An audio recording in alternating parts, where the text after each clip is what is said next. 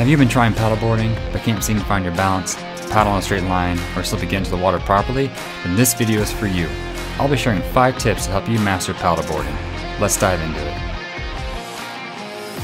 Alright, nobody likes to look like a newbie, and so this tip is to help you to avoid just that.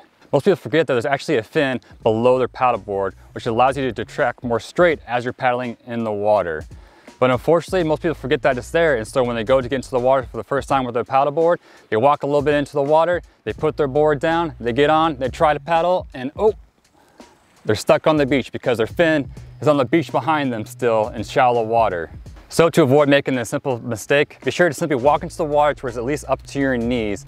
Then you can put your board in the water, and then you get on your board and start paddling away. This simply ensures that there's enough depth in the water for your fin below your paddleboard.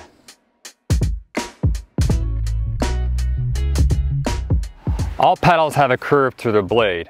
And with this curve, you always want to make sure it's facing in the direction you want to paddle, never in reverse. This is the big mistake that most beginner paddlers make as they enter the water with their blade in reverse, allowing them to paddle less efficiently. The reason the blade has a curve and the reason you want to have the curve facing in the direction you want to paddle is because it allows the blade to enter more efficiently into the water and allows you to pull yourself to the blade more easily. This allows you to paddle more forward and less down. By paddling in the correct position, you're going to save yourself more energy, you're going to paddle faster, and you're going to help protect your body by causing less harm to your shoulders as you're pulling yourself through the water in a more efficient manner. So remember, the curve of the blade always faces in the direction you want to go, never in reverse.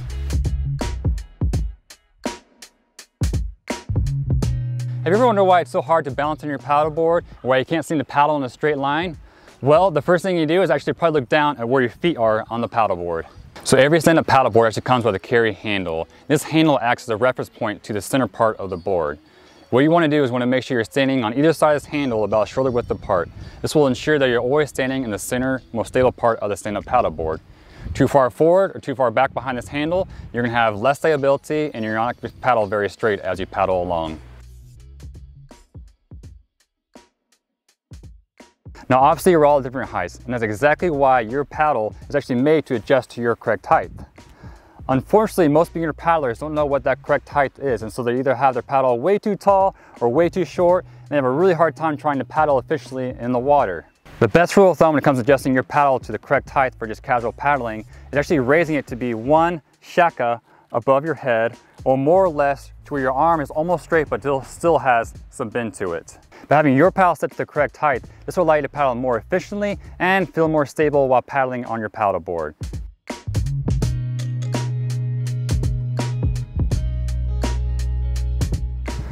Obviously, the biggest learning curve when it comes to stand-up paddling is how to let your body naturally balance on the board.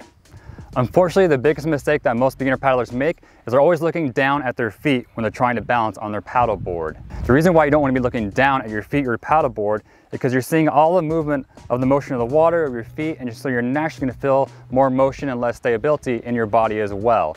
The better thing to be looking at is the very horizon in front of you. By fixing your eyes on the horizon, you're naturally going to feel more stable because the horizon itself is more stable than the feet below you. Simple rule of thumb as well, look where you want to go. If you're looking down, you're naturally going to fall down. If you're looking forward, you're naturally going to go forward. So look where you want to go. I hope you found those tips helpful, and I know if you apply them, you have a way better experience stand-up paddleboarding on the water.